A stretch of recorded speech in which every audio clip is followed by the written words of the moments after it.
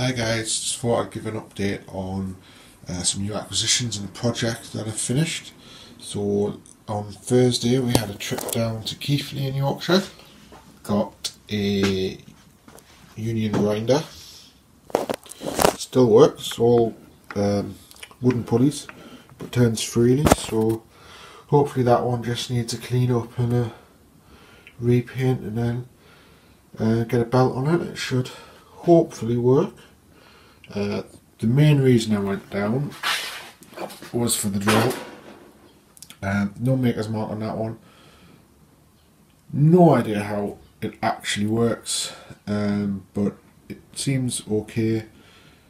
There are a few things missing on it. There's a threaded hole at the top there with nothing in, several holes with nothing in. The lever for the table to rise and fall is missing, but other than that, and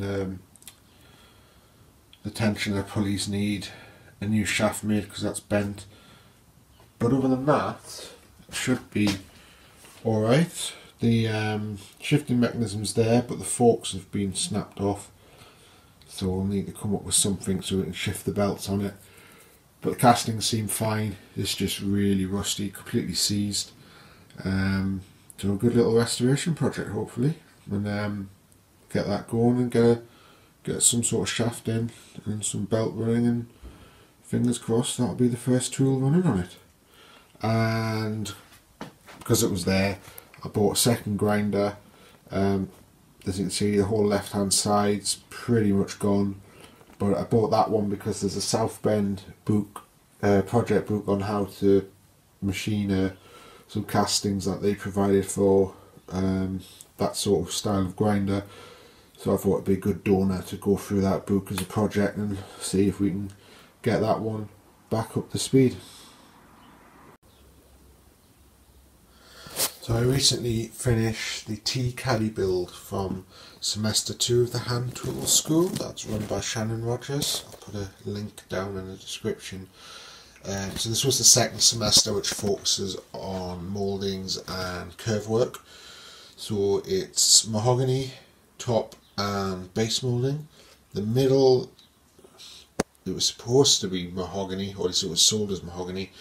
I'm not sure really what that wood is in the middle, but this was all made from a reclaimed sort of 1930s drop leaf tabletop. So we've got a nice handle on top. It's got a locking mechanism.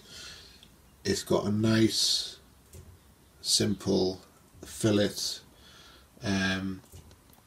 moulding on the bottom, a nice cove and fillets and a round over on the top. Complete mare to making this wood. It wasn't best grain direction for cutting mouldings, but we got there. So if you open the case, we've got a nice some Japanese bookbinding paper in the top, Horton hinges.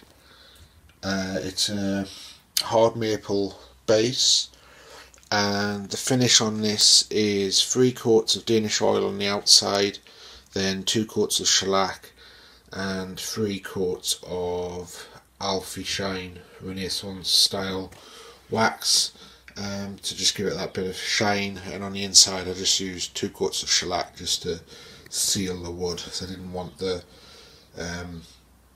smell of the oil getting into any tea bags or anything that was stored in there. On the side here we've got a sliding compartment which slides up and comes off, and then inside you've got your little drawer with a nice felt lining and some spoons. So that is what I've been working on lately. It's finally finished. Got a nice shot of the grain on the sliding door there. So yeah, it's taken me 7 months to get that made. So I'm just waiting to hand that over to the person it's going to, and then I can crack on starting to work and plan on the new sofa build, which will be a prairie style settle. So that's it for now. and hopefully I'll have something up when I start the next project.